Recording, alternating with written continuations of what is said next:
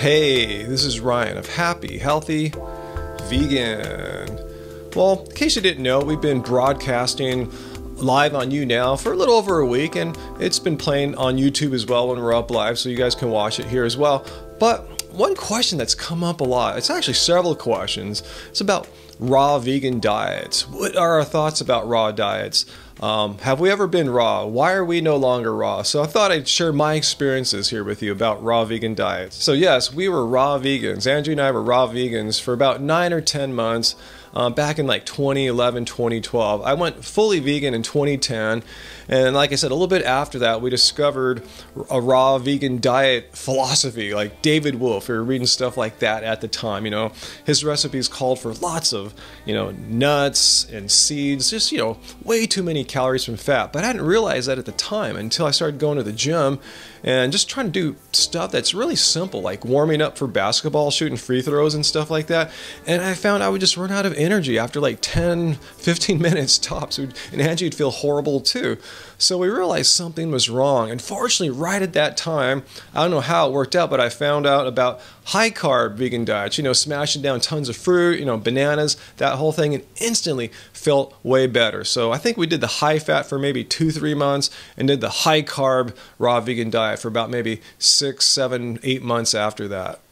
So why am I no longer a raw vegan? Well, I had several issues with the diet, and these are just mine. If they're not problems for you, cool. I'm just sharing my personal experience here. So anyway, my number one problem with a raw vegan diet was I'm a big guy. I'm like 6'5", that's almost 2 meters tall, 180 pounds, that's about 80 kilograms.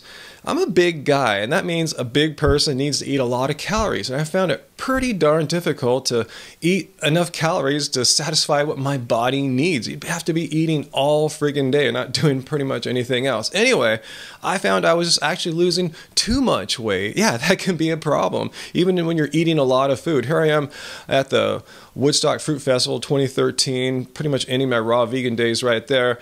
And you can see I'm pretty freaking lean. I think I look back now at these photos and go, wow, I'm just way too lean. And here's some photos of me from now, and I weigh about 10 pounds more, and I think I'm looking a lot better. That's my personal preference, especially for the sports I play, like basketball, tennis, surfing. You want to have a little bit of muscle on you, and my goal was never to be like super stick thin like I was in the raw fruitarian days. It was just what happened to me from not being able to get enough calories to satisfy what my body needed. So that's what happened with my body, but my mind too had benefits, gains from going from raw to how I eat now, mixed raw and cooked.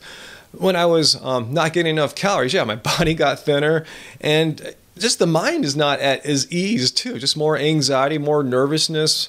I didn't feel as good as I do now when I'm eating plenty of calories, never like going to bed hungry, my body's satisfied. So mind and body win. And while I'm on the topic of getting enough food and calories, let's talk about fruit management. Always having the right amount of ripe fruit, not going bad, not underripe, the right amount of ripe fruit every day for all 3 meals, and for us, for 2 people. It's really hard to do. You guys know what I'm talking about, right? Undeniable fact. So since when you leave the house, you can't wind up at Chipotle if you're hungry, you got to bring some fruit with you. So for me, that was dried fruit, in particular dates. I love dates. I brought them with me wherever I went. Unfortunately, I have some already pre-existing dental situations, some deep gum pockets. So when you eat dates or any dried fruit, they stick to your teeth and they worsen any gum situations you might have, which happened for me. And unfortunately, I had to get one of my teeth pulled. Yeah, one of my bottom molars is gone now. Also, too, I did some research on some of the big claims about, the benefits of raw diets, like, the enzyme theory, how there's enzymes in plants and they do the same work as digestive enzymes in the body, and they actually don't, and how, cooking food destroys nutrients, and actually cooking food makes more food biologically available than in its raw form. So once I started learning, I wasn't really going to be losing out on any big benefits from having cooked food. I actually tried introducing cooked food, sounds so horrible, into the diet, adding in some like simple things like potatoes, white rice, steaming veggies, and I noticed nothing bad was happening to me. In fact, I was at worst feeling the same, and most likely I was noticing I think I feel a bit better. I feel more full. I feel like I have more energy. I just feel more happy overall in general. So, and eventually I started adding more and more cooked food to where I'm at right now.